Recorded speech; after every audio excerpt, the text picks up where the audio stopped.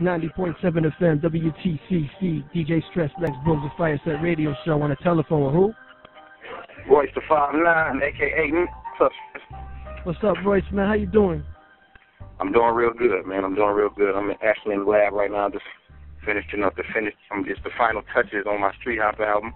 Oh, you know I'm very much behind the 8 ball right now, but you know you're my man, so I had to call in to see what was good with you. You good? I appreciate that. You know I appreciate it. You know I'm going to need some copies of that. Some singles or some songs or something. You know what I'm saying? Oh, I got you. That's coming very soon. You in Detroit right now? Yeah, I'm in the D. I'm in the D until Thursday. I actually got a show in Denver on Thursday, so I'm just trying to get things done because once I get on the road, I'm actually on the road until September. So. With your own or with the Slaughter House? With the Slaughter House. We still on the Rock the Bell tour. Yeah, that's crazy. Rest in peace to how you say it, Barton? Baten. There you go. Slum Village, definitely. Rest in peace for that. Let me put the music down for a second. Appreciate that. For real, Detroit. All right, man. Do you know what happened to him? I don't even hear what happened. You know what? It's actually still up in the air. It's a few stories floating around, but everything happened while we was on the road. You know, even L and P3, they still don't know. I mean, they may have found something out since the last time I seen him, which was yesterday, but I haven't actually spoken. You know, I know he had a lot of stuff going on. I know nobody did nothing to him. I think it was just his health. You know, he had, like, health conditions which had him in and out of the group. You know what I'm saying? So, I don't really know. I don't really know yet. That's real crazy. Let me take you back to the beginning. What was the first track that you ever did? The first track that I ever did? Yeah, the first track that Royce the 5'9" was ever on that was out there. It had to be the Eminem joint, Bad Meets Evil. I was the only artist to appear on Eminem's first album, Slim Shady LP. You know, that was a blessing. That was kind of like my introduction to the game. I think that's the first joint that people actually heard, you know, from me. That was people's first time hearing me. So, yeah, definitely a joint called Bad Meets Evil on Slim Shady LP. That's what's up. Do you and Eminem still speak today, or? You know what? I haven't in a minute, but we're supposed to speak real soon. Some other stuff, you know, we got going on. But yeah, me and him is good, man. You know, everybody know we had our little problems, but you know, we patched that up. You know, especially for the sake of the city, for the sake of our friendship. And you know, we just all the leaders in the D just decided, man, we're gonna take a leadership role. We're gonna unify. We're gonna have a unified front. You know, anybody go against one of the people in the alliance, and we are forced to go against you. You know, that's pretty much what the situation is. So nobody is against anybody in Detroit. So basically, back way before that, y'all was friends, and before y'all even was anybody in the industry, right? Yeah, I mean, we started out, man, like before he got his deal, man. It was a mutual respect because he was making noise on the east side, and I was making noise on the west side. So we kind of met each other, knowing who each other was already. And we just instantly clicked, you know. We started on the phone, you know, was the type of student of the sport. We could sit on the phone for hours, just talking about rap. You know what I'm saying? Talking about MCs, who's doing what. Like, we sit on the phone for hours, we even be rhyming for each other. You know, and that led to us doing music. And it was just like, you know, it's a hip-hop relationship, but that's us. So, you know, we naturally clicked that way. Yeah, you're both is beasts on the mic. That's crazy. But, I mean, you said you're working on your joint. Who you got for production on your new joint? Well, I got DJ Premier executive producing the album. Oh, wow. I got Street Runner out of Miami. I got 6 July. I got Knox. I got a cat named Frequency. I heard of Frequency. I got who am I forgetting? I got the 9 Porter. You know, he came through in the clutch and dropped 3 bangers on me. I know I'm forgetting somebody. Because I got like 19 songs on my album. Yeah, I need a copy. I just can't think right now. So yeah, at that hour when I started getting loose. Yeah, you said Premier executive producer, right? Yeah, executive producer. Yeah. Wow, that's the combination between you two is crazy already. It's crazy, man. Wow. Yeah. So that we looking at October 20th for the official release on that one. I'm actually making the deadline now. I'm approving the last mix tonight. I'm just waiting on that to come to me via email while I work on other things. But yeah, October 20th, looking at. How do you feel about hip hop today, man? About hip hop today? Yeah. Besides, I mean, I know the underground's good and everything, but I mean, like, if you believe there's a balance in it, Now, you know what? I think that's the only thing that's missing. It's just a balance. You know, I don't really too much complain about. I'm not one of those MCs who sit around and complain or just, you know, act like I'm so mad that everybody is not going out their way to MC or put words together. You know, like everybody's cut for that. Everybody not here for that. This hip hop music takes on different phases. I think it's just going through a phase right now where it's lacking that balance. It's kind of oversaturated with people not trying hard to MC. yeah. You know what I'm saying? You got a lot more rappers out there that's in the limelight than MCs. My problem with that is the influence it has over the younger people coming up. They're not getting the opportunity to actually hear both sides. Yep. You see what I'm saying? So I just think it needs a little balance. I don't think we need to get rid of auto-tune or get rid of the Soulja Boys. Like, you know, it's a place for everybody. It's a place. It's a place for everybody to get their money. Like, I'm not a big Soulja Boy fan because, number one, I'm not a kid. Yeah. But you know what? When I'm in the club, I like hearing those songs. You know, I'm not gonna ride in the car and listen to it because I'm not corny. You know what I'm saying? When I'm in the club and it comes on, I don't want to hear Joel Ortiz putting together 50 and 60 syllables, 16, 32 bars in the club. You know what I'm saying? Yeah. But I will in my car listen to Joel Ortiz all day. So it's just a time and a place for certain types of music. And I think if it was a little bit more balanced, a lot of these old people like that would just be a lot more happy. I just don't think it's going the way that they thought it was going to go. You think? Hip hop went through this before. Hammer and Vanilla Ice and all of them. Yeah. You know what I'm saying? Who does Royce the Five now listen to besides him and his clique in his car? Well, you know what, man? Like I'm one of those dudes, man, that I work around the clock. I'm home for a day and a half, man, and I'm in the studio.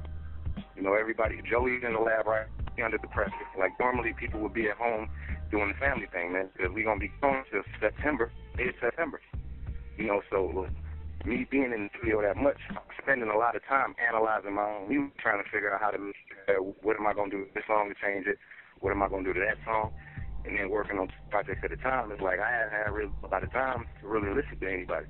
And two, like I like to just cut the chase. You know, I can go and listen down to everything that's going on, and I can keep moving because my ear is officially jaded. I'm officially listening as an artist now. Yep. You know what I'm saying? Like the innocence of my ear is gone. I'm no longer a fan. So it's too, for me, not flaws in people's music because I'm not listening to it like the consumer no more. Yep. So when I'm running around, you know, I'm trying to figure. I'm listening to beats. I'm trying to come up with a lot of thoughts in the car. So I don't really listen to nobody like that.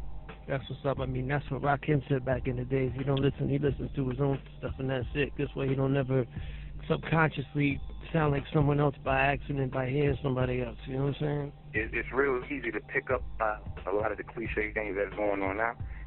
Easy to pick that up. You know what I'm saying? It's like you do it if you sitting around listening too much. You know, and I just don't think even the lyricists that I used to look up to, I don't really look up to them no more. Like, I feel like I'm on the same level as not look up to the moles. I look up to the way people build their brands and build their business. Like, that's what I was intrigued by at this point in my career because I'm kind of like stepping into the G-ring myself. That's what's up, man. I appreciate you calling in, too, man, because it's been a minute. It was good to see y'all on the Rock the Bells joint. You know what I mean? Y'all killed it on both the shows. I mean, I didn't get to see the Rock the Bells, but I was back there, you know what I'm saying? But seeing y'all at the New Haven, y'all killed it, man. And all that Wu-Tang and Slaughter House is all love now, right? Oh, yeah, it's been love, man. It's been love. It's just sometimes people need to communicate. You know, when you shut off the communication, you know, that's what can lead to problems. When you got the real dudes that's actually taking control of the situation, it can never be nothing. You know what I'm saying? Because we don't have anything but the utmost respect for the Wu. You know what I'm saying? And that's what it's always going to be. You know, like we following their blueprint. Like we're trying to get to where they got and where they are. You know what I'm saying? And we can't do that going against them. And I think a lot of people thought that that's what we was trying to do, and that that's what Joey was trying to do. Or a lot of people didn't think that we was unified or that we had Joey's back. So it was just like, it took for a few conversations, and yeah, it's cool. Joey and Meth talked. Those are the only two people that need to speak. Yep, exactly, yep. And it's all good. I'm happy everything's good because, hip hop's all we got. You know what I'm saying? And everybody together, unification is good, man. Because that beef is no good from the past events that everybody's seen, and it's crazy. Never, man. That's what it is. That's what it is. Definitely. Can I if I could get like a 16 from you without cursing or anything, I'll turn the beat off. Oh man, you know what, man? I ain't gonna even lie to you, Stress. I've been drinking. Like, for me to give you a 16 without cursing, number one, I don't even think I got nothing in the chamber. But for me to give you a 16 without cursing, man, I'd rather just maintain our friendship, man. Before you be like, Royce ain't no good. Ain't no good. I appreciate that. I'll catch you on the next time around, man. Like, when we got one of those interviews in the daytime when it ain't after drinking out, yeah. I got you. Definitely. I have to get one of them answer machines in my crib so you can do it like that, because I'm only on the nighttime. You know what I mean? This is my show Tuesday nights, midnight to 3 every week. But if you go back in the history of the hip hop shows, are all late night anyways. You know what I'm saying? No, it's all. Well, listen. How about this? We gonna have studio equipment on the bus. You know what I'm saying? So I can just lay something down and send it to you. Oh, that's what's up. I up. can send you something official. You just gotta stay on me about that. Like, after I get all the way caught up, that's no problem. 16, we pump those out like we manufacture those. That's what's up. That's definitely why I appreciate that. So you said when Slaughter House coming out? Slaughter House is August 11th. Street House is October 20th. That's next week, right? Yes, we 7 days out, baby. Woo! We 7 days out. That's why I need to get a copy. You gotta let me know they're gonna have a clean version of it, because you know I want to play everything. I hope they have it, because I don't want to be in the studio like for 12 hours editing. I know how right, you guys is hip hop. I know you guys say what you say, and that's what it is. That's hip hop. You know what I'm saying? Yeah, no, I'm pretty sure E1 is on top of that, man. The whole clean thing. I'm gonna see what's up, man. Like, if it takes for me to just have somebody go through and edit it, you know, and send it to you, you know, we can do it like that too. That's definitely what. Or you just go through the album and pick the song that you like that you want to play, and you know, and I just have somebody clean it up for you and send it to you. Who's got some production on the album? On the Slaughter House? Yeah. A lot of the same people. Street Runner, Denai Porter. We got The Real Focus. We got Alchemist. Who else am I missing? Khalil. Who else am I missing? Emil. Okay. Emil is another producer on my album too. Okay. I mean, we got a fire. You got features of rappers on there? Not nobody rapping verses. We got Pharoah Monch on the hook. Woo. We got Fat Man Scoop on the song. We got Bum B, DJ Premier on skit. You know, because it's like all of us was pretty much on every song. So in order for the songs not to be super crazy long, you know, we did the MOP. Yeah, I seen that in the YouTube. You know what I'm saying? Yeah, so, I was telling you know, we kept it. We did the album in 6 days. So the next album we're gonna make it for those that don't think this album is a classic. We definitely gonna make the next one because we have a lot more time. You know, we're gonna be more used to working with each other. We all learn a lot from each other. So yeah, y'all the next one is definitely gonna be a certified classic. You're definitely different from each other too. That's what makes it even doper. You know what I'm saying? Y'all dope. Y'all dope in your own ways, and y'all come together like Voltron. It's crazy. Yeah, but the album is cohesive.